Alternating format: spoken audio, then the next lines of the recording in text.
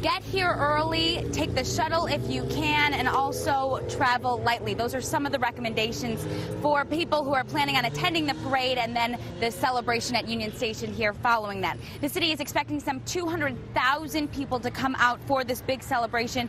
Kansas City Police gave us a glimpse into what it took to prepare for something of this magnitude. Sergeant Patrick Krause took us up above Union Station, and that's where they have cameras placed along the entire parade route. This is mainly to monitor large crowds and make sure that everyone stays safe. It's a day that everyone expects will be fun despite some very quick planning.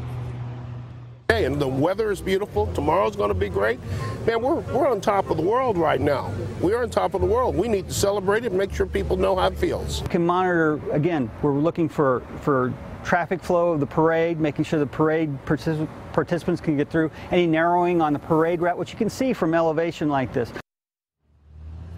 And the parade will start at noon. The celebration here at Union Station will start after that, likely around 2.